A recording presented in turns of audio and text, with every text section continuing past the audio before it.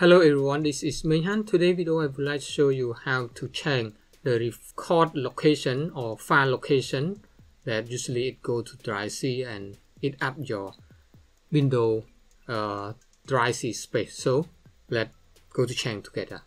Okay, when we record in Camtasia, usually our original file, it go here.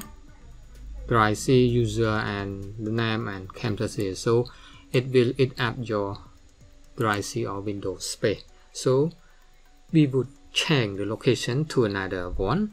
For example, I use drive D. I create a new folder.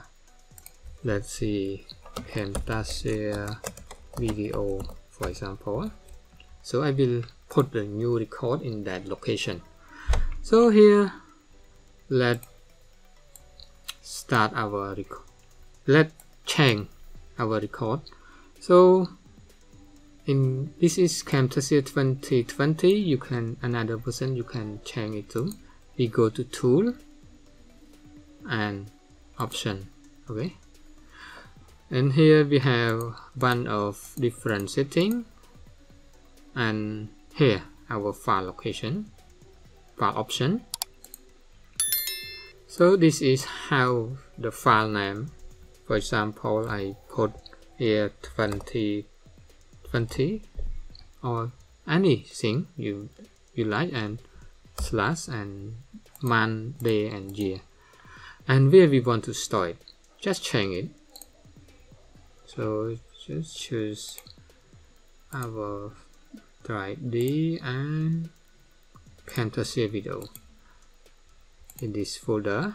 So we will got our video, new record video in that location, and then we can work on that also. Okay, let the record where our file go.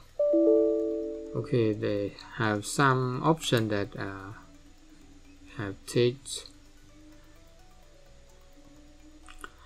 Okay, so we are testing recording. For example, I open here, or I open Microsoft Office.